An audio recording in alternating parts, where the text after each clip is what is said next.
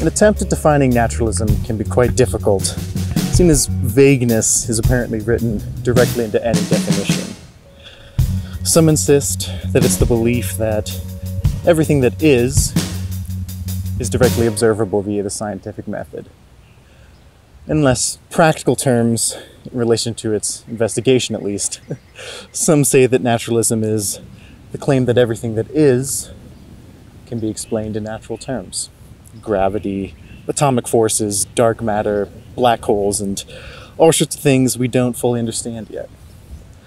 Yet is the key word, and it unlocks the door of hope that this philosophical worldview seems to hold, that many philosophers, and crucially, scientists hold quite dearly. It allows for the vacuum of human knowledge surrounding the expansive topics of existence that we're still at odds with and valiantly fighting against. It allows for the rapid change in scientific knowledge that the 20th and 21st centuries have shown can be the impetus for social upheaval, for better and for worse, depending on how honest the science and its communication is. It allows for us to be wrong, as science often discovers itself to be. A fact which is undeniably hopeful and, dare I say, human. Not too bad a view, is it? The intertwine between the natural and the man-made. Or depending on your worldview, just the natural.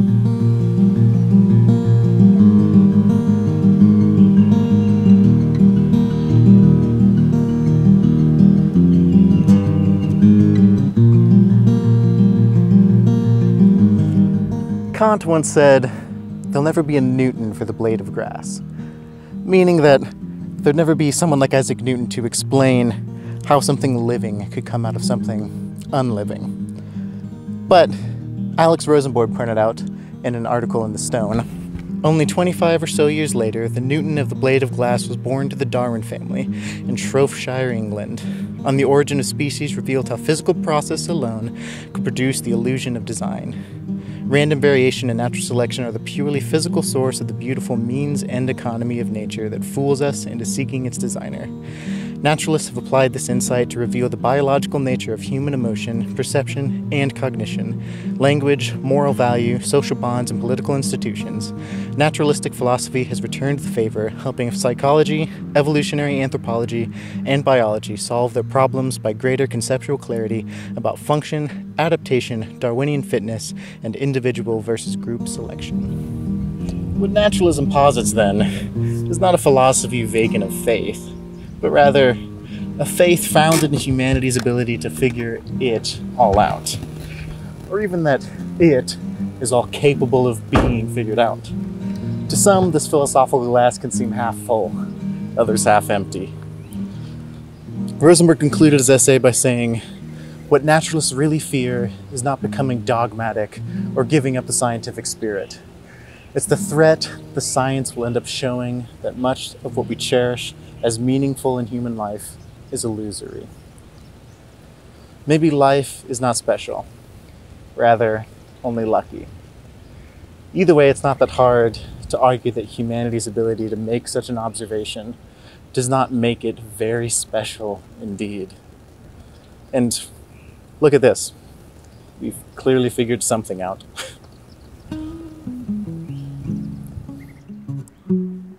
So where is God in all this jargon? Well, naturalism, strictly speaking, has no ontological preference, meaning that it doesn't necessarily imply that God exists, but rather that if it does exist, it's not other than natural, namely not supernatural. So naturalist definition of God has to hinge upon this presupposition, meaning that miracles either don't happen, or they're simply aberrations of nature that we don't understand yet, as mentioned before. C.S. Lewis goes to great pains to defend his Christian doctrine in his book, Miracles, where he uses the apparent randomness of nature as proof that reality, meaning to him, all that is, not all we can observe, is proof that there exists supernatural, saying, "Science itself has already made reality appear less homogeneous than we expected it to be. Newtonian atomism was much more the sort of thing we expected, and desired, than quantum physics." Using that Lewisian logic, he puts forth an argument on behalf of the supernatural, which is certainly interesting, though not fully convincing. And herein lies the problem of philosophy in general. Using that same Lewisian logic, one can construe any multitude of meanings. In the same book he says, "No philosophical theory which I have yet to come across is an adequate improvement upon the words of Genesis that, in the beginning, God made the heavens and the earth. The idea of creation, in the rigorous sense of the word, is there fully grasped." To Lewis, this is a line that reaffirmed Christianity. A naturalist, though, could hear any man say exactly that and proclaim, "Yes! Exactly that. That's right. That's right." Though the God that the two men speak of would be wildly different. The naturalist God would be more classically Eastern, as much as that terminology is far too binary. It is useful in this case. And the Christian's God would be a personal creator God, outside of space and time, capable of providence, blah, blah, blah, whatever. These two gods aren't the same being, or really not even the same type of being. Joseph Campbell rationalizes this gap in his typical universalistic fashion thusly. Briefly formulated, the universal doctrine teaches that all the visible structures of the world, all things and beings, are the effects of a ubiquitous power out of which they rise, which supports and fills them during the period of their manifestation, and back into which they must ultimately dissolve. This is the power known to science as energy, to the Melanesians as mana, to the Sioux Indians as Wakanda, and to the Hindus as Shakti, and to the Christians as the power of God. Its manifestation in the psyche is termed, by the psychoanalyst, libido, and its manifestation in the cosmos is the structure and flux of the universe itself. And this rationale is comforting. We're all looking at the same thing, such a lovely thought. But so many people are not looking at, or more precisely for, the same thing. A deistic naturalist sees God as necessarily pantheistic, or maybe panentheistic, while a Christian sees God as a theistic personal being. If I look at a guitar and call it a guitar, and someone objects that it's actually a violin, there's at best a miscommunication, and at worst a complete fracture in reality. If God exists, then we can't all be right about it, especially if our right hinges on someone else being wrong. Some can be all right, all can be a little right, but we can't all be all right. I think Bob Dylan said something like that. How does a naturalist then claim to believe in God? It seems like the necessary definition of God in this philosophical worldview is at best just what is, which many people can find justifiably limp-wristed. Carl Sagan, in an attempt to define God, used Einstein as an example of someone who used God language, but didn't apparently mean more than that, saying, Einstein was constantly interpreting the world in terms of what God would or wouldn't do, but by God, he meant something not very different from the sum total of physical laws of the universe, that is, gravitation plus quantum mechanics plus grand unified field theories plus a few other things equaled God. And by that, all he meant was that there was a seat of exquisitely powerful physical principles that seemed to explain a great deal that was otherwise inexplicable about the universe. I don't think Einstein would have called himself a naturalist, though, because he was off being one. I don't know. Once again, it's vague. The now famous letter that sold for $2.1 million, written by Einstein, titled The God Letter, affirms Einstein's distaste for religion, but naturalism is distinctly not. And in a similar way, Sagan himself seems to fit this once again vague definition of naturalist, frequently pointing out how, as scientific knowledge increases, the realm of the religious becomes more abstract, saying, as science advances, there seems to be less and less for God to do. It's a big universe, of course, and he, she, or it can profitably be employed in many places. But what has clearly been happening is that evolving before our eyes has been a God of the gaps. That is, whatever it is we cannot explain lately is attributed to God's realm.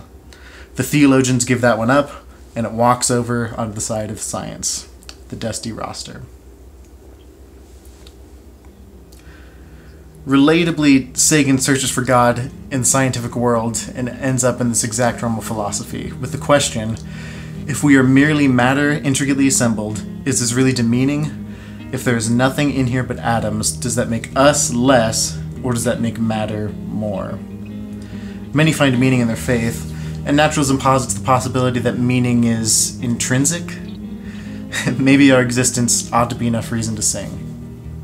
And if we so desperately need a definition of the sacred, maybe that definition can simply be this. A lovely day under a cool window. It's okay, isn't it? So what about naturalism then? It makes people think it might be the all right all the time. It uses existence as variable proof. No pure logic or pure faith here.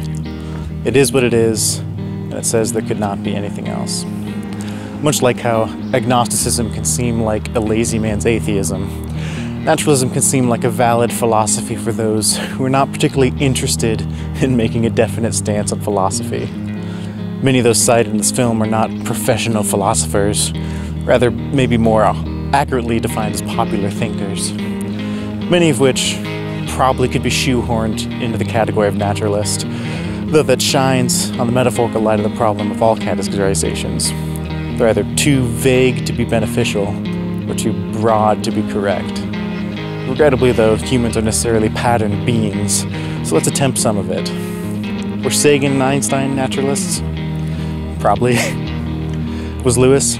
No, probably not. How about Campbell? Depends on how you define God. Am I?